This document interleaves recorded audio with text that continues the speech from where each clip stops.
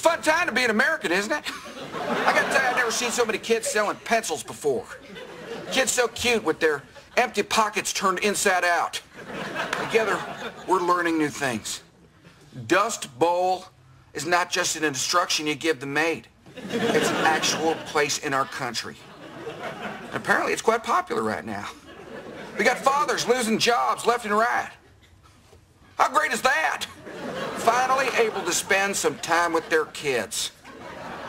Now, there are some economiologists who would like you to believe that things aren't going so hot right now. Well, to them I say, if this depression is so bad, how come everybody calls it great? I think I got him there.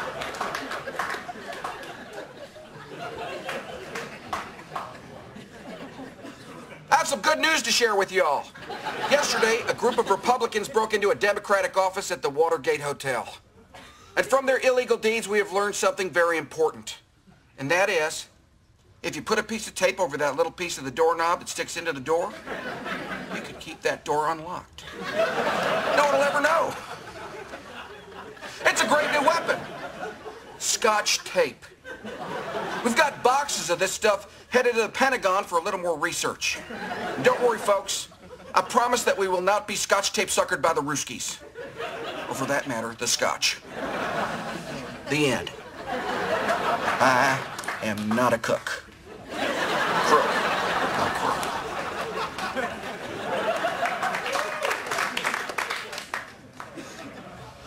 Guys, we got him.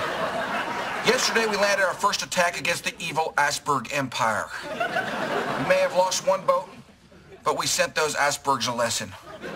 The enemy is not to be taken lightly.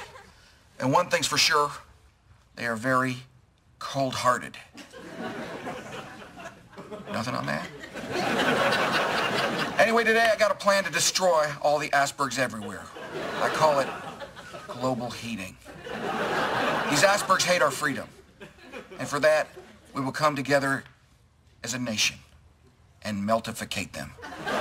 Also, and you're going to have to just trust me on this one, I believe that one day there will be a truly kick-ass movie made about this stuff. What's a movie? I'm sorry, no questions today.